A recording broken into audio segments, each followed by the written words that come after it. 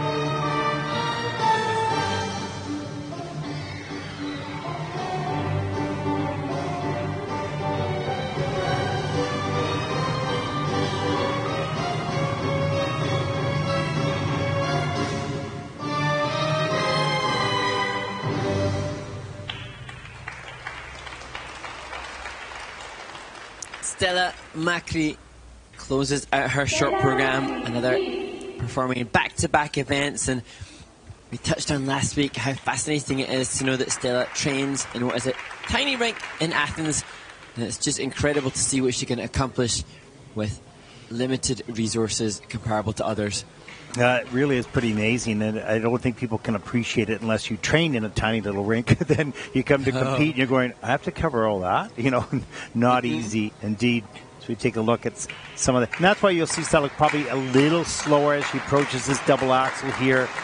Probably doesn't have a lot of room in her rink. There's that double axel. Good takeoff, a nice landing as well.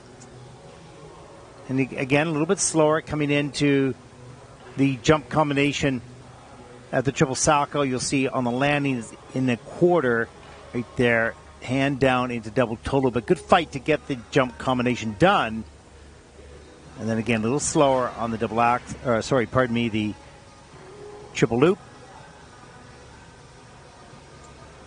Long lead up, a little under rotated on that as well. That's on the quarter, but good try to increase the difficulty of the program. Just needs a little bit more speed, but how do you practice speed and ice coverage on a rink that's about half this size? Not easy.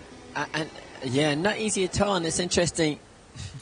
You know, we see so many of the skaters representing different nations, but traveling to hubs around the world for more exposure to better facilities.